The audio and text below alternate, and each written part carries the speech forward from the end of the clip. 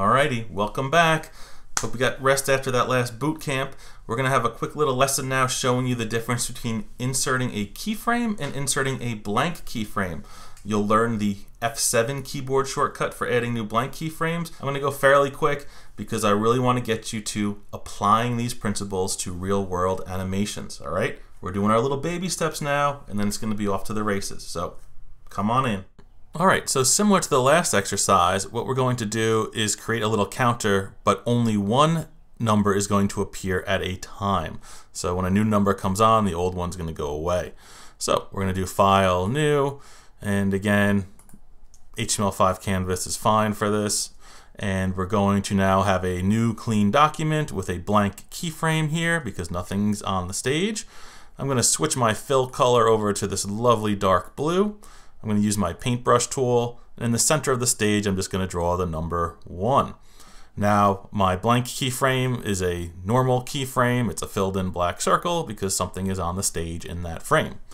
Now I want to draw a number 2 on frame number 2. I can't pull the playhead forward, so I'm just going to right click here, and if I do insert keyframe, we learned before that adding a new keyframe again duplicates the content from the previous frame. So frame 1 and 2 are the same.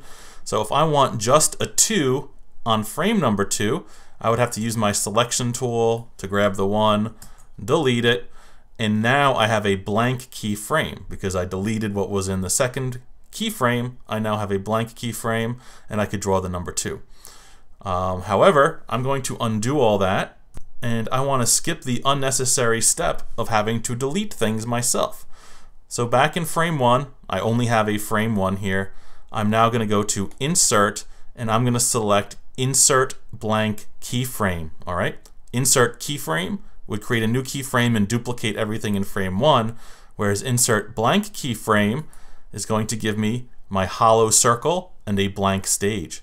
So now I can just draw the number 2 in frame number 2, and I have a 1 in frame number 1 and a 2 in frame number 2.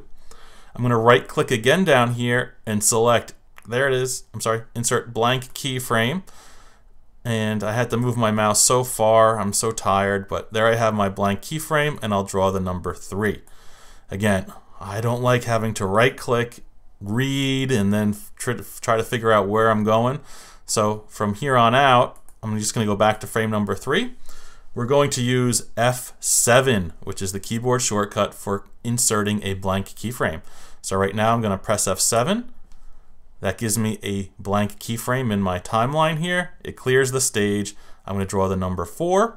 I'm going to hit F7 one more time to get a blank keyframe in frame 5, and then I'm going to draw the number 5. So now in frames 1, 2, 3, 4, and 5, I have new content in each frame.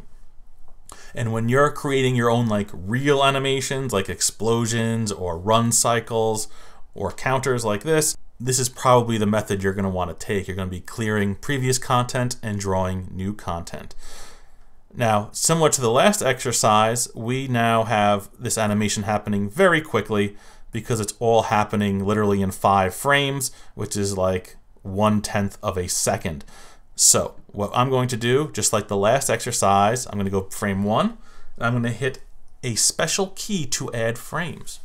Anybody know what that key is? Yes, you in the front row. F5, right. So I'll hit F5 1, 2, 3, 4, 5 times. I'll go to the next keyframe, and that's by hitting F5, I'm going to be pushing all the other frames forward. So I'll select this frame, and then 1, 2, 3, 4, 5. I'm adding this span of regular frames where, again, during these regular frames, the stuff from the previous keyframe stays static. What does that mean? Nothing is moving on these frames here.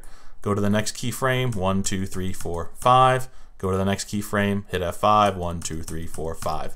So now I have a counter that is going to play, and I can see a new number on each new keyframe. Depending on your needs, you might want to have more space or time in between keyframes. What's that? What's that sound? You know what time it is? It's time for Blank Keyframe Bootcamp. What's that? It's where I'm going to yell and scream instructions at you in rapid fire sequence to see if you can keep up. You need to learn this stuff inside and out and do it with your eyes closed. So we're going to be off to the races. Follow along. Giddy up! All right, get ready. We're going to go to File, New. HTML5 canvas is fine for now. We're going to use the brush tool. I want you to draw the number 1 in the middle of the stage. You're going to then hit F7 to create a new blank keyframe. Draw the number 2, hit F7 again, draw the number 3.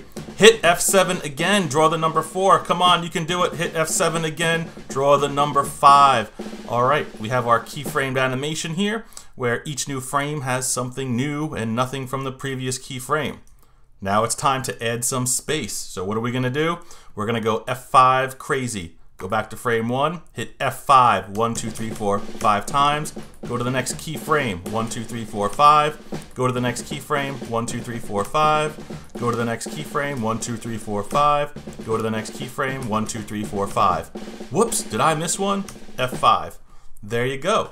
Go back to the beginning, hit return or enter, and there is your animation.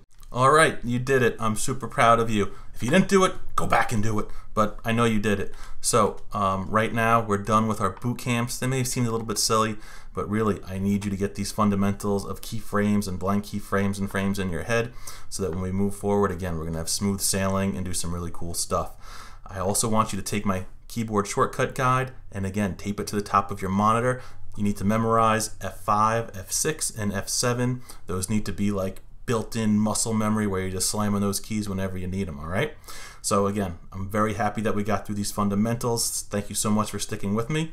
We're going to move on now to doing some practical real-world implementation of building keyframed animations, then doing classic tweens, and a whole bunch of other stuff. But we got a lot of the basics out of the way, so congratulations.